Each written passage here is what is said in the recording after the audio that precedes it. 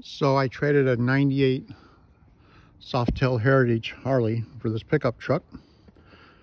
It had extensive body work and window damage.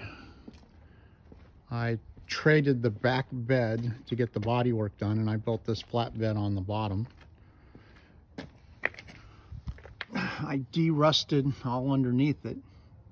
That white stuff I gotta rub off.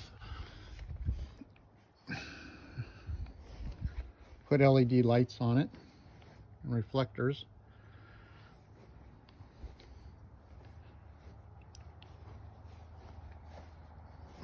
This door was pretty banged up. It came out good. Just have one rust spot down there I gotta go get taken care of. Has a leather interior. It's actually pretty clean.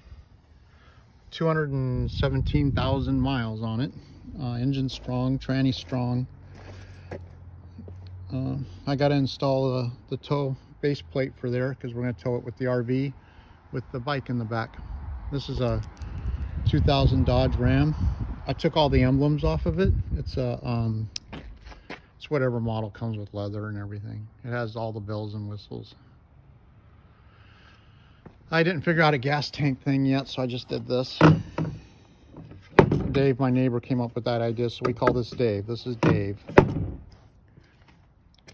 I'm going to install a CB antenna, VHF and HF antenna on this. Not sure where I'm going to put the HF antenna yet. Tim out.